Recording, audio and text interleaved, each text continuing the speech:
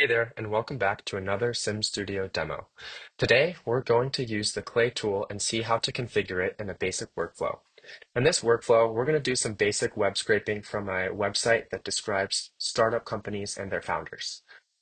First, we'll web scrape the data, feed that response into our agent, and then output a JSON file to which we will populate our Clay workbook.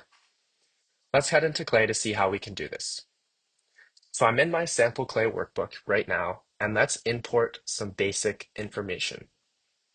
So go to import, monitor webhook, and we'll copy this webhook to then feed back into our SimStudio tool. Additionally, if you wanted to add authentication to this webhook, you're more than welcome to add an auth token as a part of the webhook call. For now, we'll just copy it and paste it into our tool. So I'm back in SimStudio. I'll go ahead and paste that webhook URL into our tool, and then feed this tool the agent response content.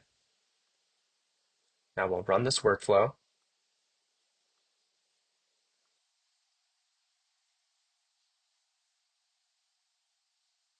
And we can see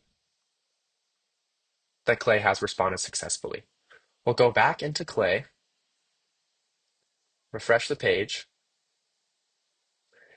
and see that our Clay table was populated with the information that we've web scraped.